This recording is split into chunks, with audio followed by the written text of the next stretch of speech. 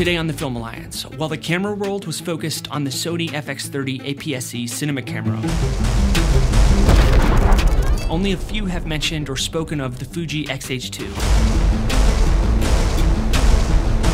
The APS-C XH2 can record internally in ProRes up to 8K 30 frames per second with a 40 megapixel sensor and has 7 stops of in-body stabilization. Today we're going to compare the Fujifilm XH2 to the Sony FX30 and see which one is right for you. While I'm telling you about the XH2, the undertone will be, is this camera better than the Sony FX30? In this video, we're going to focus on real-world usability of both cameras, image quality and specs, and photography that you're going to get with both of these cameras. And that's what we're going to cover today, like it or not, here on the Film Alliance.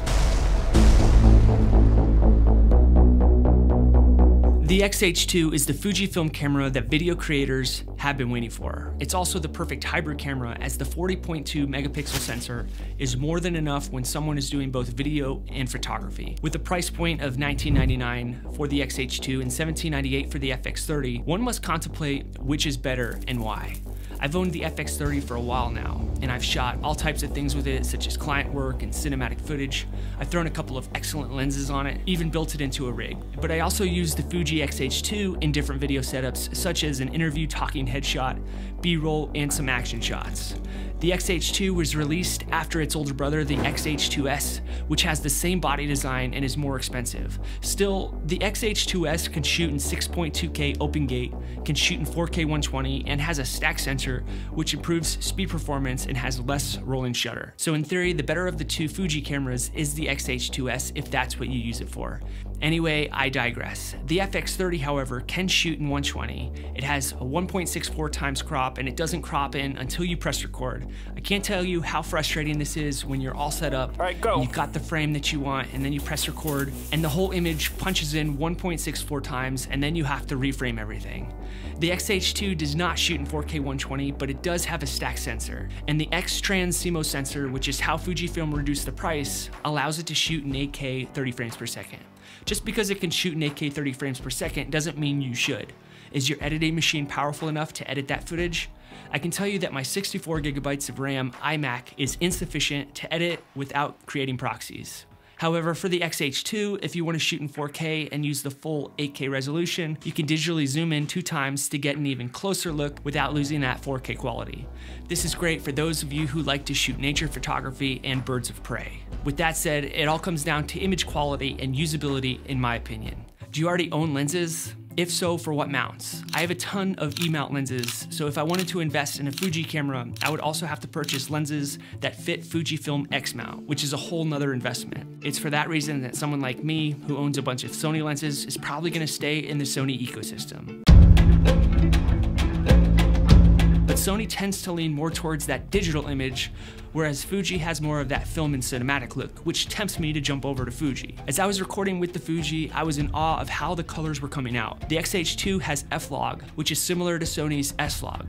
Fuji's color profiles are better than Sony's preset colors because they look more realistic. I shot a ton in the profile called Eterna using the XH2, and I barely had to do any post-production work on the color grade. I was happy with how it was all coming out, whereas with Sony, I have to do maybe not a ton, but some color grading to ensure all of my clips match up right. Do either of these cameras overheat? Well, not when I was using them, but I have to tell you that the FX30 does come with an internal fan, whereas the XH2 has a fan attachment that you have to buy separately.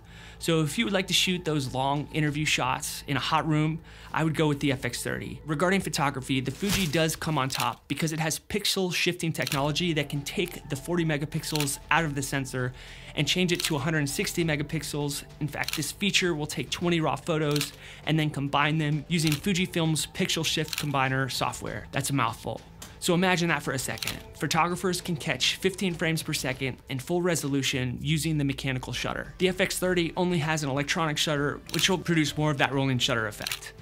I didn't experience too much difference when it came to battery life, although I can tell you that the XH2 has 10% more battery life than the XH2S. On longer shoots, I would go ahead and build out a rig and use a D-tap battery because this will give you a full day of shooting without having to stop and change out batteries. Speaking about stopping and changing out your batteries, have you ever stopped and tried to create 3D videos with your edits? I want to thank today's sponsor, which is Wondershare, who's offering a new software called Anna3D. Adopting the most cutting-edge technology, Anna3D has launched 2 creative features, split depth 3D and VR 3D video. After you sign up, you download the 3D converter with the affiliate link in the description. And if you use that link and make a purchase, I'll make a small commission on that, so thank you. Once it's downloaded and on your desktop, you can import your video clips and adjust the ratio to match the ratio of your video. You can adjust the endpoints of the video to trim it up and then export your video. And it exports in a quick amount of time. Watching 3D videos without 3D glasses is no longer impossible.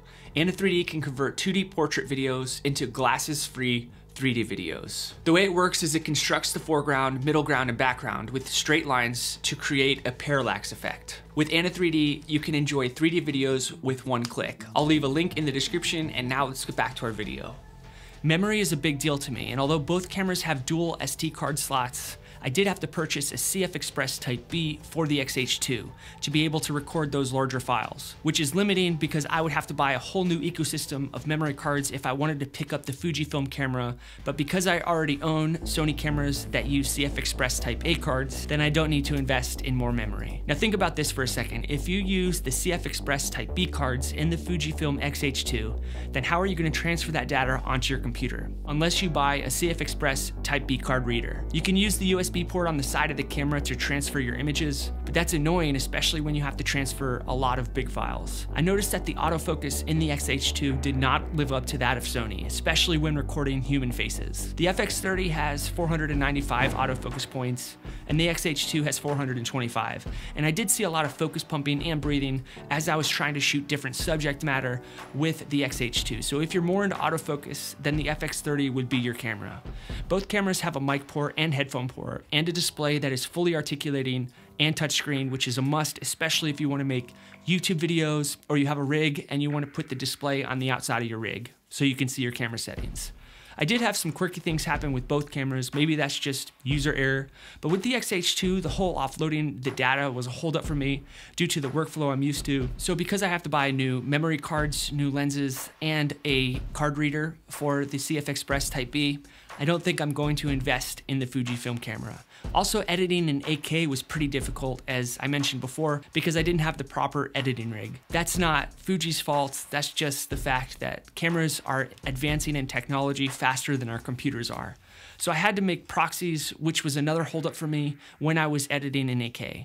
The first night I had the camera, I couldn't figure out how to record, and after about an hour, I finally realized that the lens was not on the camera correctly, even though the lens was seated on the camera. I've only had that happen once or twice with my Sony cameras, and that's how I knew to look for that when I was dealing with that issue. But the fact that it happened on the first use made me wonder if I just got a bad apple. Also, another quirky thing that happened while I was editing was I had a few files that turned black after about 5 seconds. I saw the actual image, and then 5 seconds later it was all black, and I tried everything that I could to figure out why that was, and it didn't happen to every clip, it was only a few of them. So it made me think that the camera was recording corrupt files onto my SD card.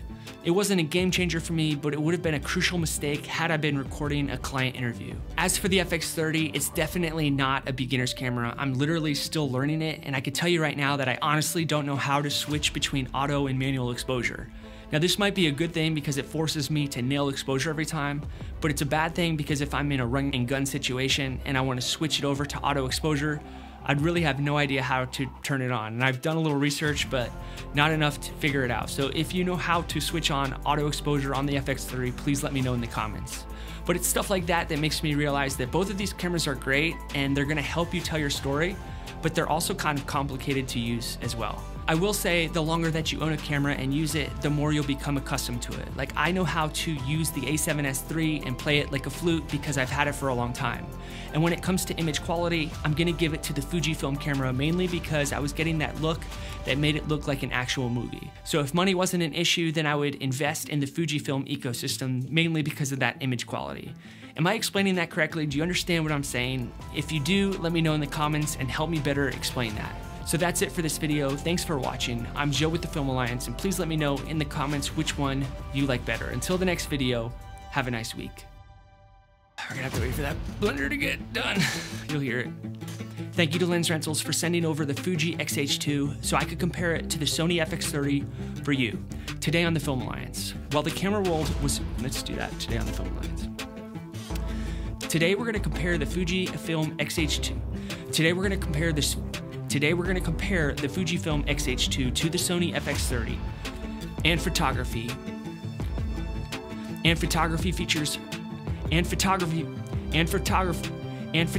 that you're gonna get with both of these cameras. And that's what we're gonna cover today, like it or not, here on the Film Alliance.